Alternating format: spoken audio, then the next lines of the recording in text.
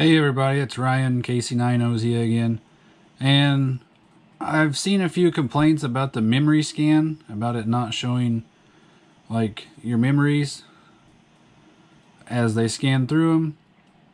But I just wanted to kind of point out that this will stop and briefly show what the frequency is as it stops. So here we'll go ahead and start the scan process. Just quick press F menu, hit scan, and there you see it. It started to scan, and it comes across the local repeater here, a KC9 RHH repeater, and it'll stay there as long as there's audio coming across.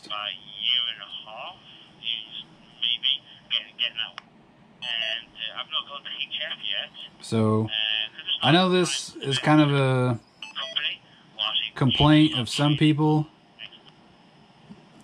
I think it kind of helps it scan through the frequencies faster, and it should help the battery last longer, as it's not displaying every single memory that's in the memories. It'll just say the mem scan, so that can help your battery. But I've not had really any too big a deal with it. I know this is a complaint over some people, so I was just wanting to make a quick video showing that it does stop whenever it comes across something and displays. So that way, if you hear traffic, you can look at it and see what it's on. And then if you want to stay on this, you just go back, turn off the scan,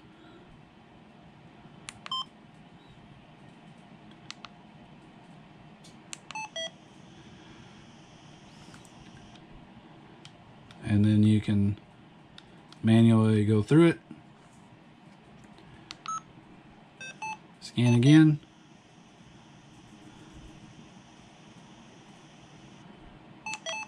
and if you want to stop the scan, all you got to do is hit the back button, and then you can manually go to any frequency that's in your memory or VFO. So just a quick little video on memory scanning. Thanks everybody for watching. If you haven't already, please hit that subscribe and like button. Leave a comment down below. What do you think about the memory scan? Is it a deal breaker for you? Is it not that big a deal? Let me know in the comments down below. 73s everybody.